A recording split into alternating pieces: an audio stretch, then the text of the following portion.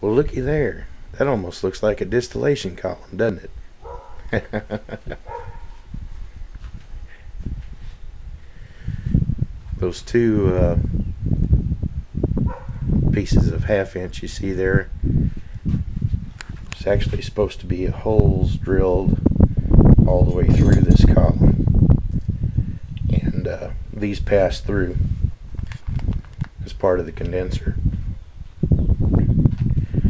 I don't have it put all the way together because the tubing cutter there kind of raises a bit of a ridge that I've got to file off so that it'll fit into the connector.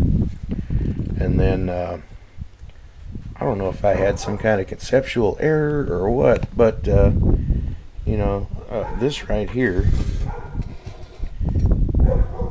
is supposed to be an 1.5 to 1 inch reducer, which, as you can see, it fits over this 1 inch pipe, but it's the exact same size as the 1.5 pipe.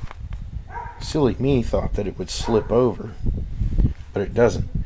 And I've got another one, this 1 inch to 1/2 inch, and I got the same problem. The 1/2 inch pipe fits in the top, but the 1 inch end is the exact same diameter as the 1 inch pipe. So I don't know. I'm gonna have to either swap those out, I guess, or get me some couplers, and I can just solder a coupler in there, and that should work. But at any rate, she's taking shape. Got all the parts cut, and I just got to clean everything up and solder it together. This is fun. I like this.